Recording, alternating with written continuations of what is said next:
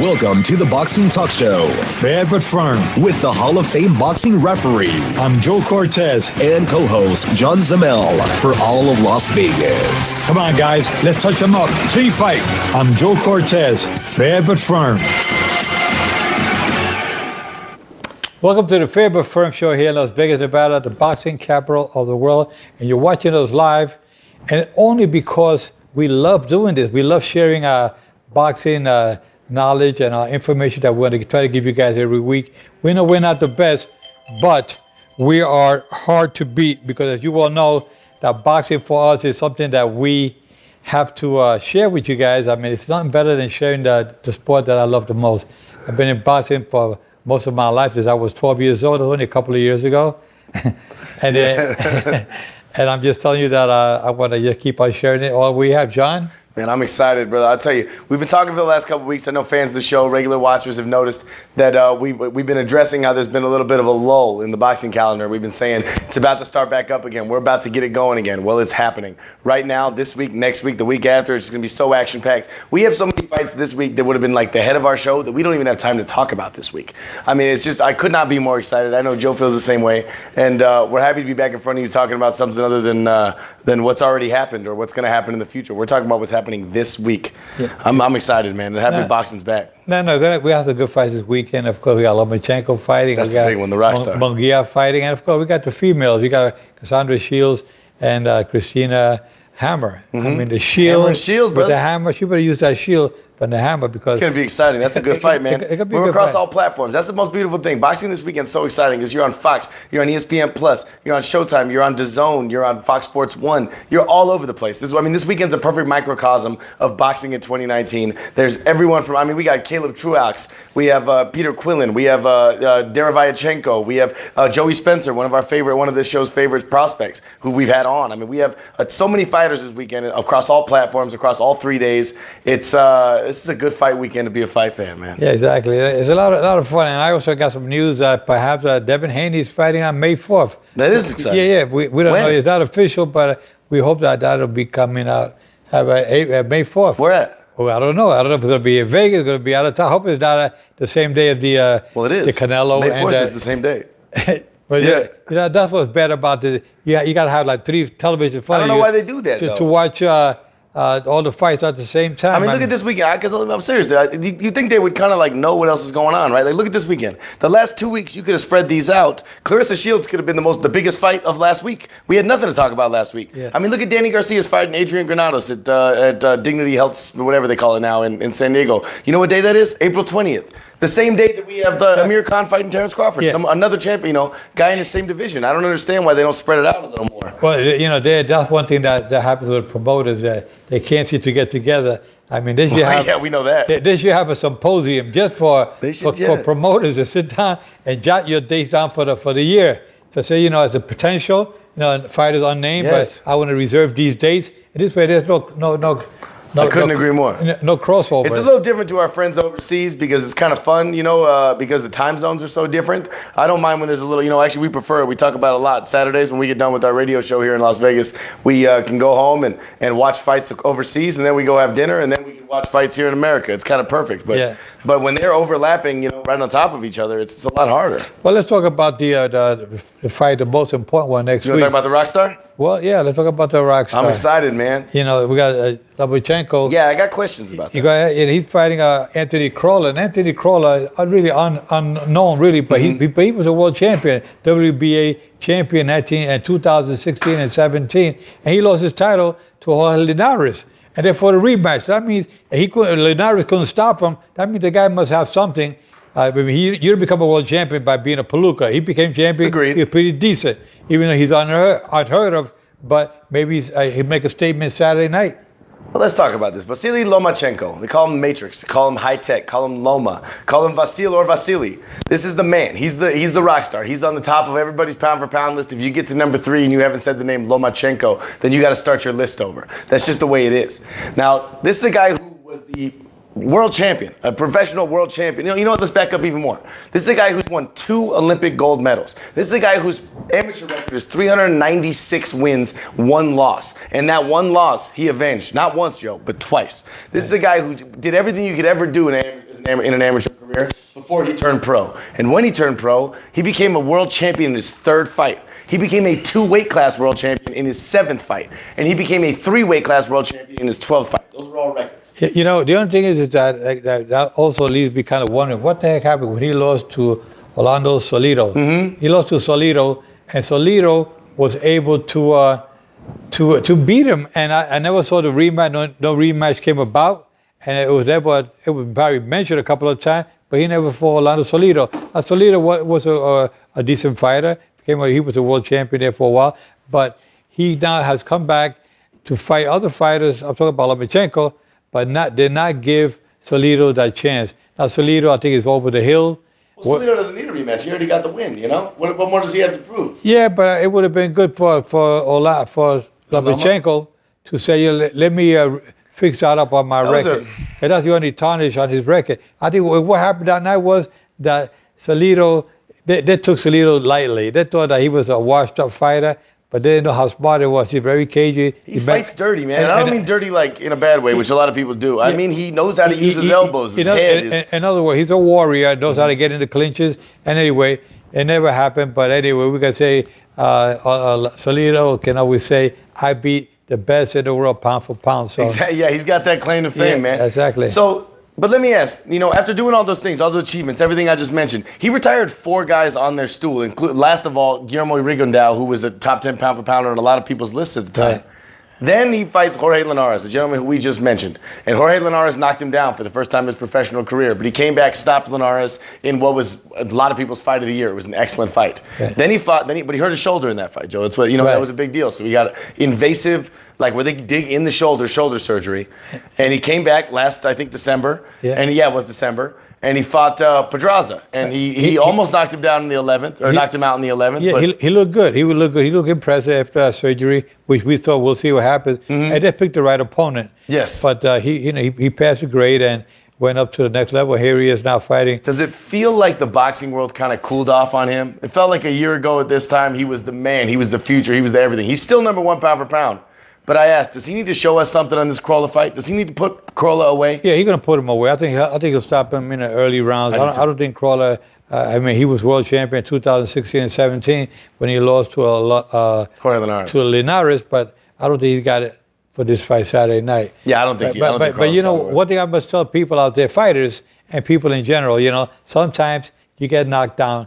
A good true champion always gets up and keeps going. In life, yes, sometimes things happen in life. We say, what happened? You know, I got knocked down, but you got to come back and show the world. Sometimes it's a blessing in disguise when things don't go your way. It doesn't mean that you're a loser. It means that it's a learning process. Oh, yeah. And what you do, you come back, you get back on your feet, and you turn out to be better. Sometimes you get better, but if you make the mistake twice, 3 times, I'm sorry then for you. Then you're not a champion. Well, right? Not that you're a champion, it's that you're not a learner. And if you don't learn from your mistakes, then something is wrong with you. I always say, learn from your mistakes. Can you correct them? Make your life better. And if things don't work out, move on with your life and make it better. But there's always a chance for you to move on and become champion. Not necessarily with the fighter you fought, but you can fight somebody else. And maybe it was a blessing, like Munguia when he fought. When he was turned down to fight Triple G. Here, Bob Bennett, the executive director of the Boxing Athletic Commission, said, no, we can't take this fighter because he has no name fighters on his resume. He only fought one time out of Mexico. Yeah, we had no idea who he was. He was unproven. And he's not even a middleweight. And he couldn't even, his resume, they have nothing to show to fight the best middleweight in the world, Triple G, Gennady Golovkin. So he went and fought this kid, Saddam Ali in New York City, Madison Square Garden, and knocks out Saddam Ali, becomes WBA 154-pound champion, and that's where now he's defending his title for the 4th time this coming Saturday, and it's going to be good for him. You know, he's going to have a good fight against Hogan. Yeah, and I think it'll be a good showcase for him. He's in a unique position, Joe. Yeah, because he's young, right? He's still like, as far as his career, he's 24. Yeah, he's like kind of still not quite prospect age, but he's not quite. But he's already a world champion. He's already a world champion. And he's a world champion in a very difficult division. Yeah. So people are going to want to start coming for his belt. People are going to want to start unification. In a normal, for most people, you would want to take his career a little slower, right? Yeah, well, but because Jaime Munguia is a world champion, he's going to start. He's going to have to step up. He's 24 years young. He still has a long career ahead of him. There's no reason to rush him. They're doing with him what they did to Canelo Alvarez They say fight Triple G, Triple G. You know, they didn't fight him. They waited when it was time. The timing was right, and they beat him twice. He dropped his belt not to fight Triple G. Do you think that's a good move for Munguia? Yeah. If he drops his belt eventually, so to avoid maybe the some of the other monsters in that division, some of the. Well, I don't know if he's gonna drop the belt. I mean, he's a tall kid. He can go up to 160 easily, but there's a lot of tough guys out there. Yeah, 160. you don't want to be at 160. You don't want to swim in those waters. Yeah.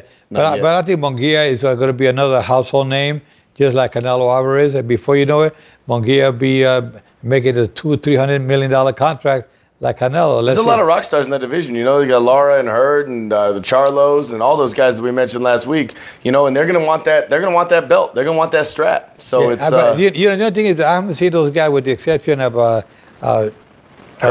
No, Mayweather, that made the big money, the big contract for $200 million, things like that. I mean, these guys, they're not talking about that kind of money. Canelo's got that kind of money. Canelo's got the most that we see right now, but nobody makes Mayweather money, man. Nobody makes Mayweather money. Yeah, and then you got the heavyweights that are talking about 80 million pounds. I mean, although Deontay Wilder turned down $120 million.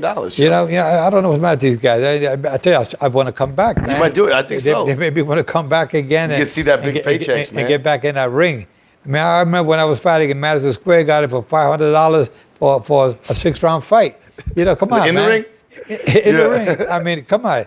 That was the kind of money I got as a fighter back in the, we're talking back in the 60s. You know? That was a lot of money back. You buy a house with that $500. Hey, I remember when the houses were like $20,000 for a brand new home. I bought a brand new car. It cost me less than $2,500. Is that true? Back then. Brand new? Yeah. And you had to crank it in the front? No. It was just about one of those kind of cars. No, but I remember buying a Fastback, and it was a Volkswagen Fastback. I think it cost like $1,900, brand new. You know, back in '65, '66. Wow, you know. And back then, what were the fighters fighting for? Yeah, well, Ali was fighting for $2-3 billion. $3 million, biggest star in the world. Yeah. Greatest athlete of all time. You know, most famous athlete ever, and he was fighting for $2-3 million. And when you look at 10, 20 years from now, these fighters will be getting contracts for $500,000, $600,000, maybe even $1 billion contract. I mean, that's where it's going. With boxing, any sport, you see these fighters, these athletes are making money, they're going through the roof. Bro. You know, and I just say, Floyd Mayweather made $285 million fighting Conor McGregor. That's $285. That's what Forbes quoted. Yeah, I mean, he made $900.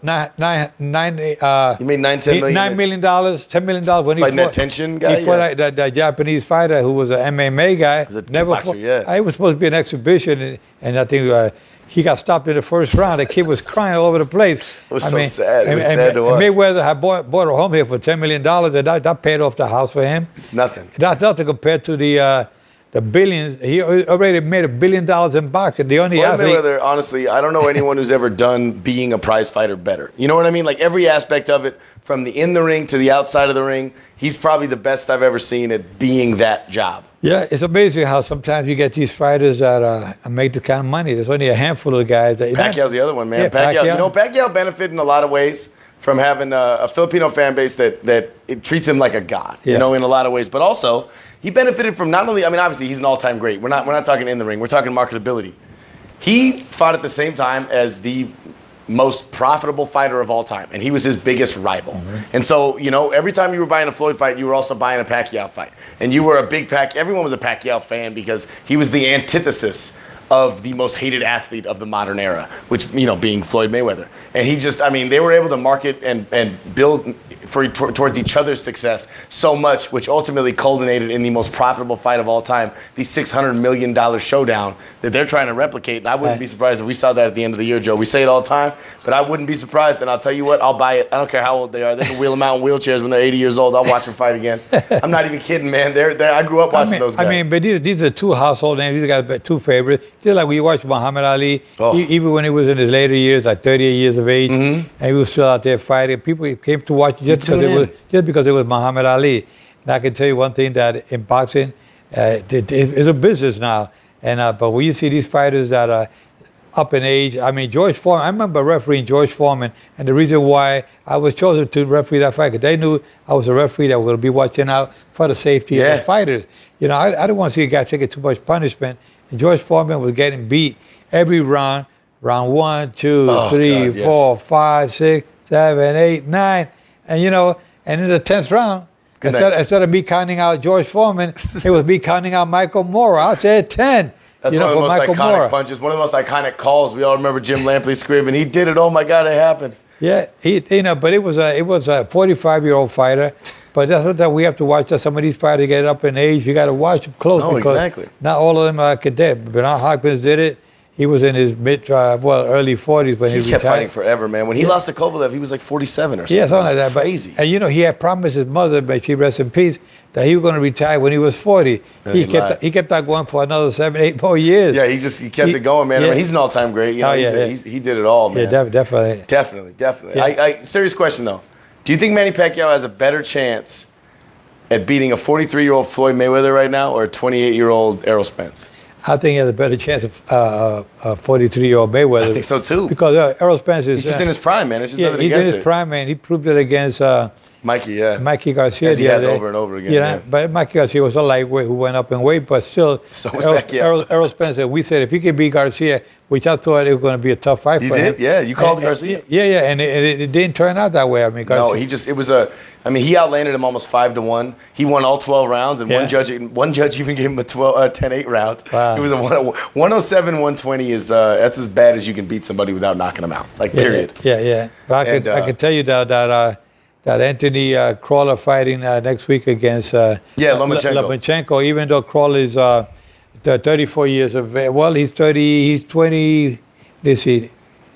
Crawler is about I think he's 34. 34 years of age, and that's not a spring chicken. Even though in boxing, Loma's like 31, 32. yeah, boxers generally you get a fighter that wants to show up his skills, show what he's got in the gym to a promoter or mamatchmaker. They come around and say, first thing they say, how old is he? Yeah. That's one of the first questions you ask in boxing. How old is he? That's why there's a lot of questions about a lot of guys, age, because you lie, because let's say you're 21 years old and you're a pretty good prospect, but you come to America, you might say that you're 17. It makes you look a lot better. In the promoter's eyes, you got 4 more years of growth. Yeah, but how about Luis Ortiz? That's what I'm saying. Luis Ortiz, the heavyweight, Luis King Khan Ortiz.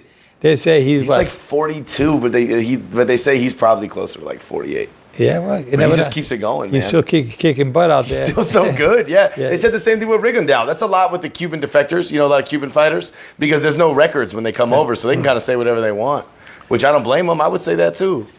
Yeah, absolutely. Hey, I'll tell you something, fans, because I know we're saying we're kind of counting this guy Crawler out, and I'm going to say it. If he wins, that's the biggest upset of the year by far.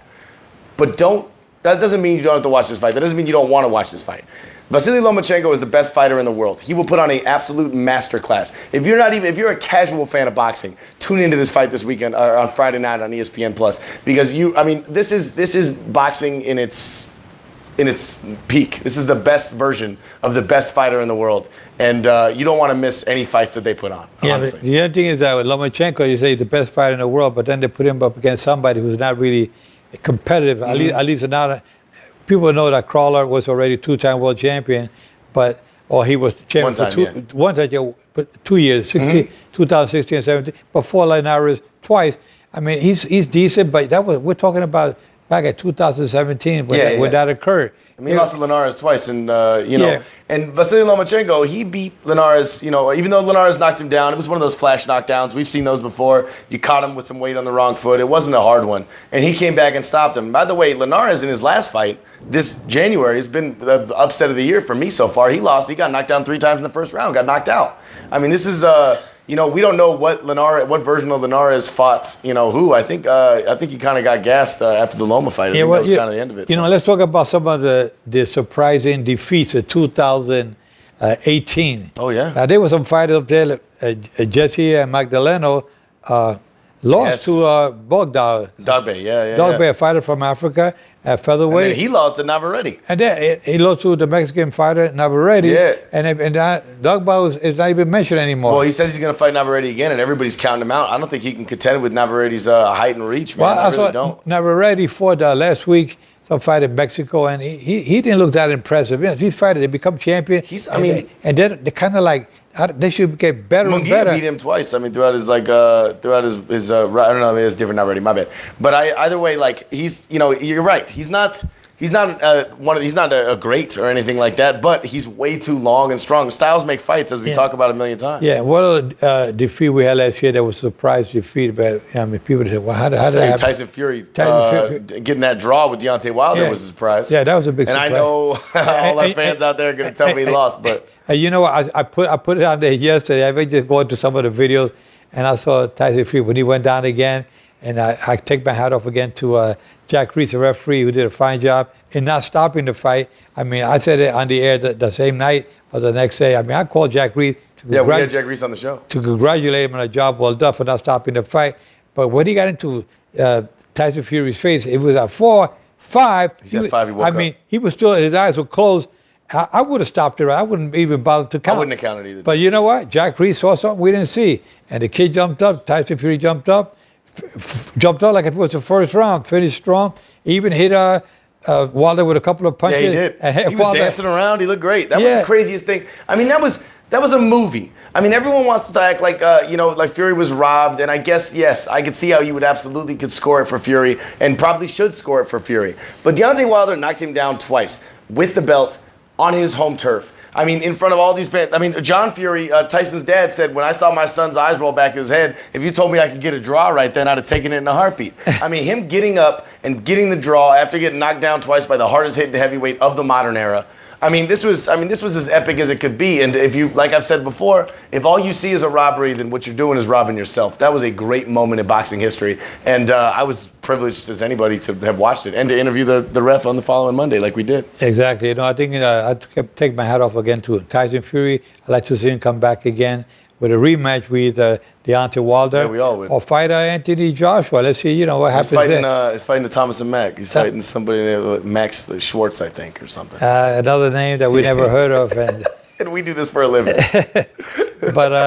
But these guys, they're out there trying to prove to the world they want to become household names. And you know what? The managers did the right thing. They got him a good fight. They're going to follow him either one way or the other because of the fight here with Deontay Wilder. And he'll probably walk away with an easy You also see it. $8 million, $10 million. He'll make some easy. good money. Yeah. The thing is, when they sign with new networks, that's something I think a lot of people need to understand. Like, he just signed with ESPN. ESPN wants to start building his name. They want to start building it in America. They don't want to throw him against Deontay Wilder right away. That doesn't make any sense at all. So even when ESPN and Top Rank offered Deontay Wilder a package, they weren't going to fight him right away. It was going to be like 3 fights down the road. That's why Deontay Wilder turned that one down. I mean, it's just that you're building. It's the same thing with if you just spent $365 million to get Canelo Alvarez on your streaming service. You're not going to throw him up against Triple G right away. You throw him up against Rocky Fielding. That's why I'm so impressed that they're going up against Danny Jacobs next. But you got to introduce your fan base to the fighter, and that's what I think is so important. That's what's so good for them. Yeah, Danny Jacobs. I interviewed Danny Jacobs, and Danny Jacobs told me, Joe, I was surprised that he was able to accept my challenge because I was amazed, man. Because I think that him fighting Triple G. Fighting a Canelo Alvarez it's a big surprise in the boxing world. I mean, look, we gave him a lot of flack. Danny Jacobs was Joe. I can't believe that they accepted me, and everybody knows he's the toughest guy out there. He's up there, man, and he is tall. I mean, everybody wants to count out Danny Jacobs because Canelo's the man and he's in his house, and Canelo, Canelo is the man. He's the most famous boxer in the world, no question. But Danny Jacobs is like 6'1", and it's hard to fight, and it's not like he's fighting Rocky Fielding, who's 6'1". Yeah. He's fighting Danny Jacobs, who's 6'1", and it's hard to contend with that reach. I mean, we don't really know how great he can do against taller fighters who are at that level, and I'm excited to find out. And I'll tell you that right now, I'm very excited. Now, what do you think about the rehydration clause that they put in there that Danny Jacobs can't rehydrate to a certain level because he's known for doing that? Against Triple G, he rehydrated to where he was almost 20 pounds heavier than Triple G. They got the clause in there where he's only allowed to rehydrate a certain amount. Do you think that's going to affect his ability come fight night? No, I don't think so. I think he knew that coming in, so he's already been adjusting his weight from day one when he signed that contract. Well, they just did the 30-day weigh-in the other day. Canelo was 168, and I think the limit is 176, and Danny Jacobs was 175.8. So he's up there, man. I mean, Danny Jacobs is a big guy. People don't realize he's big. Canelo, he's a lot bigger than Canelo Alvarez. But we just hope that it doesn't affect him for the fight. And if it does affect him, then he has no other choice but to go up to the light heavyweight division, 175. Yeah, I mean, or the 168. Yeah, 168 might be his natural home. Yeah. Which there's a lot of killers up there too. We talk about them all the time, man. There's a lot of killers up at 168. Well, I'm 168. So Joe Cortez is number one contender. I'm one of the killers out there. He's one of the killers, one of the sharks in that division. We want to make sure we touch on Hammer and Shields. I'll admit I don't know a lot about their fighting styles. I don't know a lot about their record, but I know they're both undefeated, 22-0 and 8-0. I know that this is the most highly anticipated women fight maybe of all time, and that's going to be on Showtime. I know that I'm going to watch it because it's exciting. And I'm looking very forward to watching those two. I love what they're doing for the sport of boxing. I love what they're doing for the sport of female boxing. And I wish I could analyze it more. I'll be able to after the fight, but I don't know much about them as their fight styles or their careers. I can tell you that women in boxing has always been dragging in the back, but you got names like Christy Martin. Oh yeah, who was fighting a lot of Mike Tyson's undercard, and she was a very popular female fighter who will come out dressed in pink, and she was kicking butt out there. Oh yeah, Layla Ali. Yeah, and Layla Ali was another Hall one. of Famer. Yeah, and when I was there, I had the privilege of refereeing these young ladies, and you know what? I treated them like I would treat a male fighter for the simple reason that they came in condition. I know that they can fight. They had good defense. Man. Yeah, they had good defense, good offense. They were good, and I remember Chrissy Martin getting paid $500,000 for a fight on the undercard of Mike Tyson. Almost every Tyson card here in Vegas, the Donkey promoter, he had Chrissy Martin on there. That's smart, though. Yeah, it was a smart move. That's smart, man. That's a good promoting tactic. I'll tell you, John. And I can tell you that next Saturday when you have the Hammer versus the Shield, it's not going to be easy for either one of them. No. They're both undefeated. The thing that Shield does not have the experience that Hammer had. The Hammer 24-0 record, and Shield with only 8 pro. 8-0, yeah, but she's been super impressive. But she's been also a 2-time Olympic champion. So what differences do you notice when you're in there, man? Well, when you're in there with the women versus the men. I mean, you've been in the ring more times I can tell you, I've seen a ring. They're not as aggressive and coming in with a killer instinct. They have some, but not a lot. You got to feel them out. You got to see how they're reacting to the punches. Mm-hmm. There's less knockouts usually, right? Well, yeah. There's.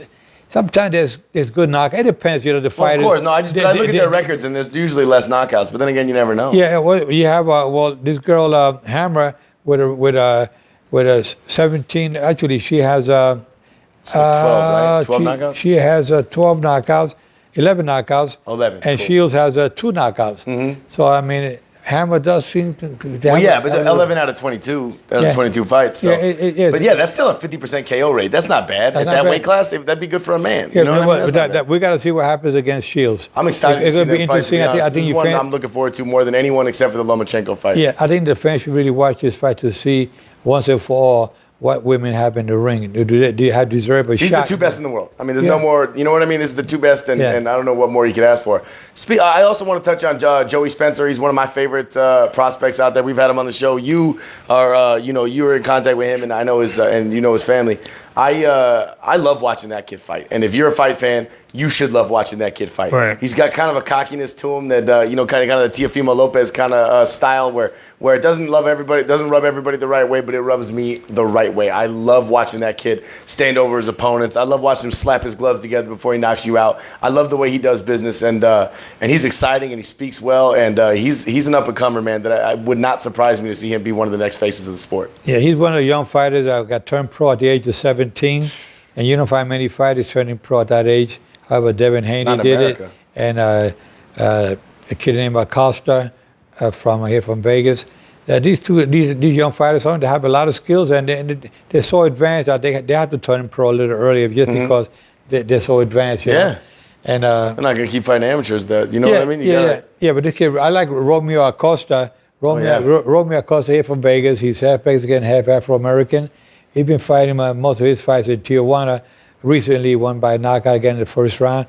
And he has the skills. He has a good boxing skills. I like him too. And Devin Haney, whom I'm an advisor on their team, I'm part of their team. Devin Haney is going to be one of the best in the history of modern boxing. He really brings a lot, a style, a lot of class to boxing. Low key, he's not a yak guy. He's quiet. He's not afraid to talk, though. I mean, when they put a microphone in his face talking about Shakur Stevenson or Teofimo or any other young greats of his era, he's not afraid to respond, which I like. Yeah, he's a kind of guy that doesn't like to talk to him. He likes his fist talking for him in the ring. And they really do. You know, which is what I like. I've been around boxing, like I said, many years of my life, and I can see some good fighters out there. Most of the good ones are not talkers.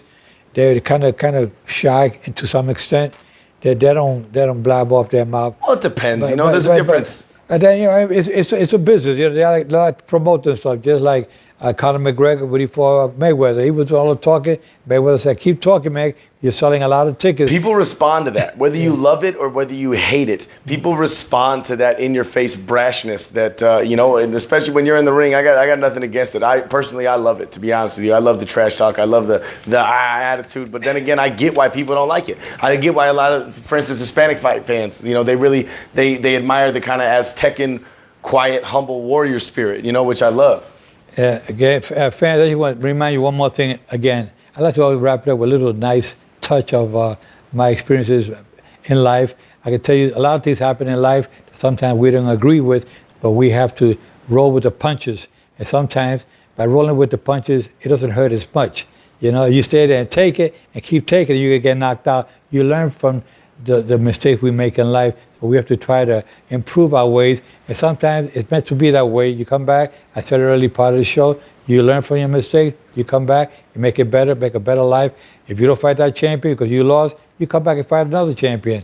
So the same thing goes in life. If you have somebody in your life, things will work out, whether it's your bosses or at home, your brothers, your sister, family, anybody, you know what? Chill, take it easy. Life can always be better. God is watching over all of us. He'll protect all of us. He'll put us in the right direction. With that said, keep our guards up at all times, protect us at all times, and remember, I'm fair, but I'm firm. Touch him up. God bless you all.